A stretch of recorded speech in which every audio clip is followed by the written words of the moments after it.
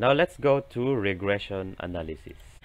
A regressional analysis is a statistical tool used to model the dependence of a variable on one or more explanatory variables.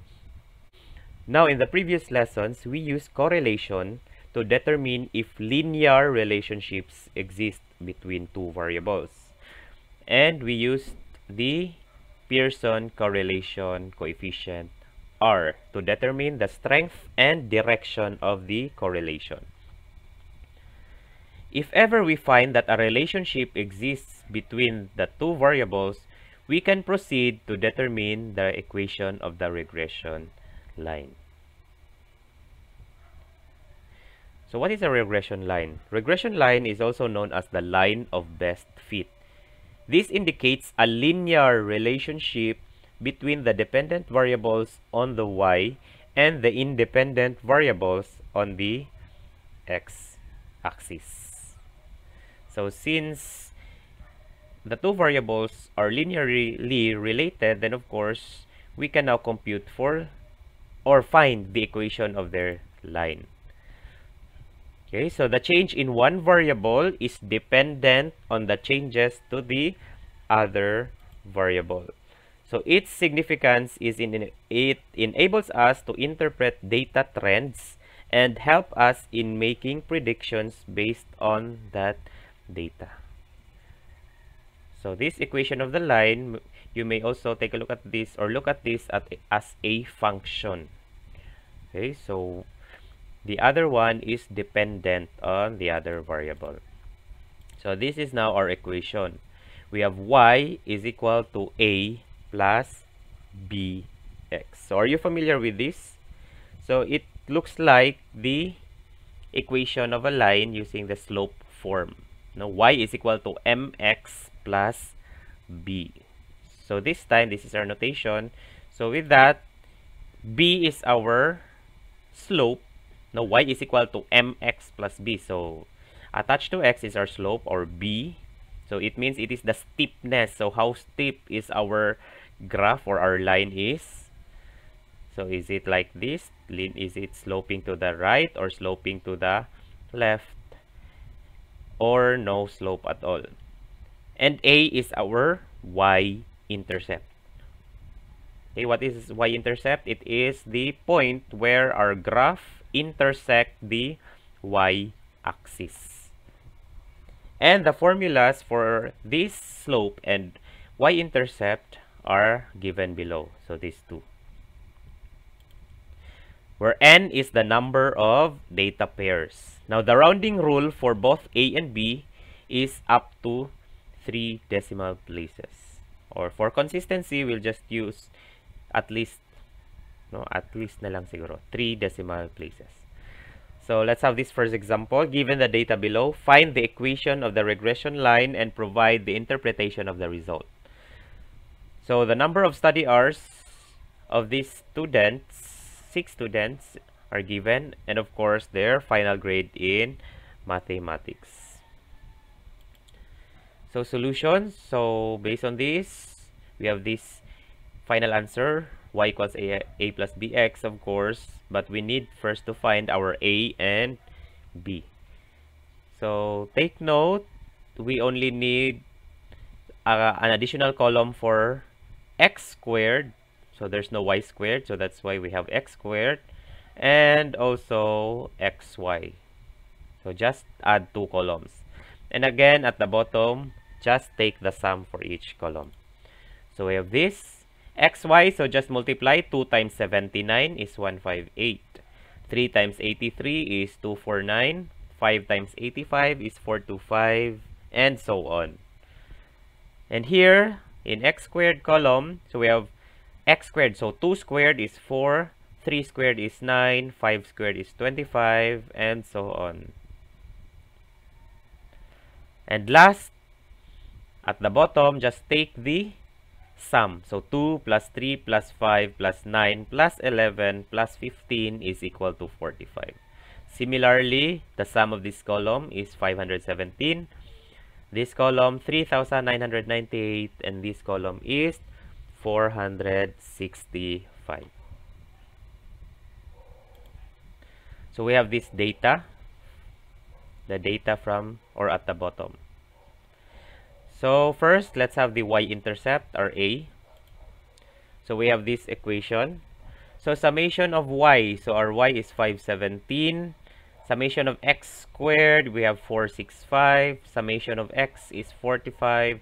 Summation of xy is 3998.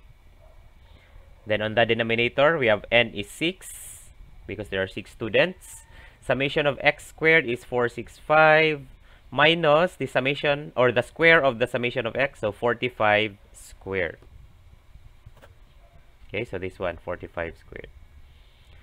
So use your calculator. So the first product is 240,405. This one is 179,910. And on the denominator, we have these values. So you may check.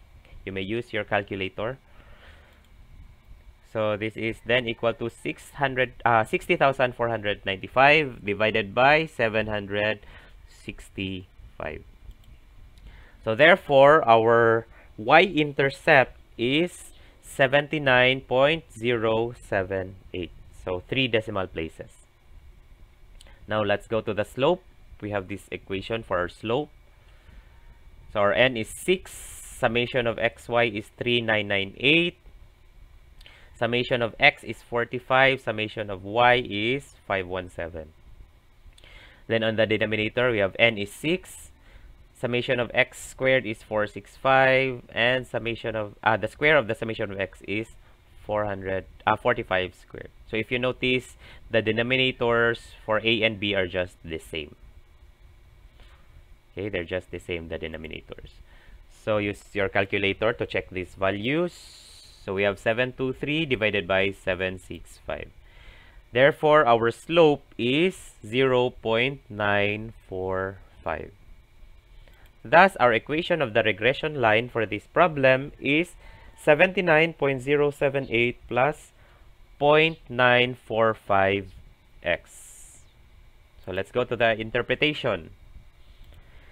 So let's have this term, marginal change. So marginal change is the magnitude of the change in one variable when the other variable changes exactly 1 unit. So take note here, our y variable is dependent to x. So when our x changes, then a marginal change will occur. Okay, if our x changes, a marginal change will occur because y is dependent to the values of x. So in the problem, the value of the slope b is which is 0.945. This is our marginal change, whenever we change our x. So this means that for every change in the value of x, which is the number of hours, the value of y, which is the grade, also changes at 0.945 unit on the average.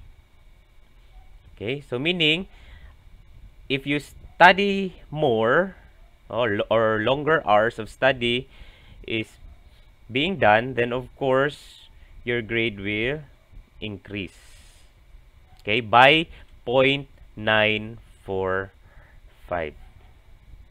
Okay, similarly, the value of the y-intercept a is 79.078. This means that the grade of a student would be 79 if she will not, or he or she will not study at all. Okay, so 0 hours of study. So meaning stock knowledge lang. So he or she can get a 79% as his grade. Okay, when x is 0, so his possible grade is 79. That's why we can now predict the possible values of our y. Now, one of the advantages of this regression line is we can predict the value of the dependent variable because y depends on x. Now let's have this. Given the data below, find the equation of the regression line and provide an interpretation of this result. So this time we have 5 students and we have this number of days absent or the absences of the students incurred in their class, then their respective scores. So the same additional columns, we have the xy and x squared. So xy, we have 1 times 47, 2 times 40, 80, 3 times 35, 105, 4 times 27, 108, 5 times 15, 75. And for x squared, just square all the x's. So 1 squared is 1, 2 squared is 4, 3 squared is 9, 4 squared is 16, and 5 squared is 25. And at the bottom, just take the sum. So 1 plus 2 plus 3 plus 4 plus 5 is 15. Similarly, do the same, and do the same. And again, summarize the result. We have this. Okay, and compute for the y-intercept. So again, we'll use the formula. So 164 is our summation of y. Summation of x squared is 55. Minus summation of x is 15. Summation of xy is 415. Divided by n, which is 5. Times summation of x squared, so we have 55. Minus the square of the summation of x, which is 15. Then you may use your calculator to verify these values. So our y-intercept is 55.9. B. So our slope. So the same formula from our previous example. So we have 5 times 415. So n times the summation of xy. So we have here 5 and summation of xy 415. Summation of x is 15. Summation of y is 164. Then divided by these values. So the same with our a. So they have the same denominator. So we have this. So the slope is negative 7.7, meaning our line leans towards the left. So the lines look like this, pa left. So y is equal to 55.9 minus 77.x. So the slope is now negative. So let's interpret. So for every change in the value of x, which is the number of absences, the value of y, which is the grade, also changes at negative 7.7 unit on the average. So meaning, as your absences increases, your score decreases. On the average, it decreases by negative 7.7. Okay, as your number of absences increases, your score decreases.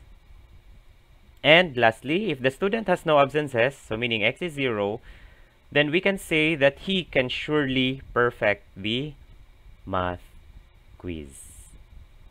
Okay, because the maximum score for the math quiz is 50.